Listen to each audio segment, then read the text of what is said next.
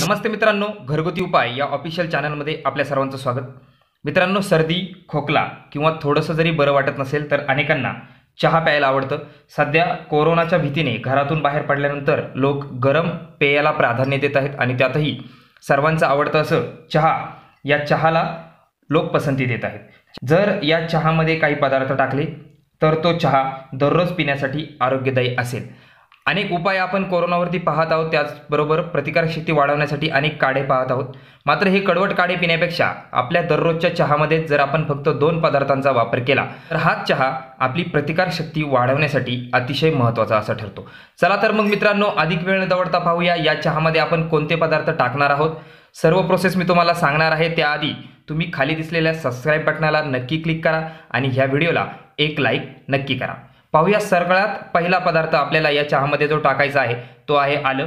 आलं आपल्या सर्वांच्या परिचयाचं आहे आणि आलं हे प्रत्येकाच्या स्वयंपाकघरामध्ये उपलब्ध असतं। आल्याच्या वापराने आपल्या शरीरातील प्रतिकारशक्ती वाढते आणि ताप, खोकला, सर्दी किंवा जर फ्लू सारखे लक्षण आपल्याला दिसत असतील तर अशा परिस्थितीतही तुम्हाला कमी त्रास होतो। त्याचबरोबर ते जे व्हायरसचं इन्फेक्शन आहे ते इन्फेक्शन घालवण्यासाठी आल्याचा वापर मोठ्या प्रमाणामध्ये होतो। या आल्यामध्ये अँटीव्हायरल तत्वांचा समावेश असतो आणि यामध्ये असणारे जे अँटीऑक्सिडंट आहेत ही तुमची प्रतिकारशक्ती कमी करणाऱ्या विषाणूंपासून शरीराचं रक्षण करत असतात। यानंतर यामध्ये दुसरा जो पदार्थ तुम्हाला टाकायचा आहे तो आहे लवंग। लवंग सुद्धा आपल्या सर्वांच्या स्वयंपाकघरामध्ये आपल्याला सहज उपलब्ध होते।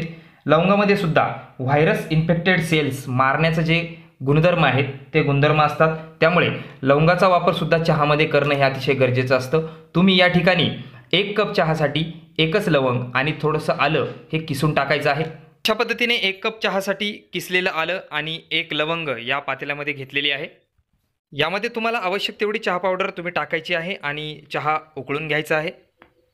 तर लवंग आणि आले घातलेला हा जो चहा आहे, हा चहा तुमची प्रतिकारशक्ती वाढवण्यासाठी खूप मदतगार होतो आणि ज्या लोकांना चहाचं व्यसन आहे, म्हणजे बऱ्याच जास्त प्रमाणामध्ये ते दिवसभरामध्ये चहा घेतात, त्यांनी जर अशा प्रकारचा चहा घेतला तर त्यांना त्यांच्या शरीरासाठी त्याचा कुठलाही त्रास होणार नाही। यामध्ये तुम्ही इतर पदार्थांचा सुद्धा वापर करू शकता मित्रांनो, ज्येष्ठमध आहे, त्याचबरोबर तुम्ही सुंठीचा सुद्धा वापर या ठिकाणी करू शकता। असे अनेक पदार्थ चहामध्ये मिक्स करता येतात। मात्र हे दोन जे पदार्थ आहेत म्हणजे आले आणि ही लवंग, या 2 पदार्थांचा वापर करून आपण या व्हायरसच्या इन्फेक्शनपासून आणि या कोरोनाच्या कालावधीमध्ये आपल्याला जे घशाचे इतर आजार होतात, सर्दी आणि फ्लू सारखी जी लक्षणं दिसतात, या सर्व लक्षणांवरती मात करण्यासाठी हे 2 पदार्थ तुम्ही चहामध्ये नक्की वापरा। एक वेगळा काढा करण्याची या ठिकाणी गरज नाही, तर दररोजच्या चहामध्येच तुम्ही हे पदार्थ टाकून या विषाणूपासून तुमचा बचाव करू शकता। तर मित्रांनो, हा उपाय तुम्ही नक्की करा आणि कमेंट बॉक्समध्ये मला नक्की कळवा की हा चहा पिल्याने तुम्हाला कशा प्रकारचा अनुभव आला। चला तर मग आजच्या दिवसासाठी एवढंच। पुन्हा भेटूया अशाच नवीन आणि घरगुती आयुर्वेदिक उपायाबरोबर। तोपर्यंत स्वस्थ रहा,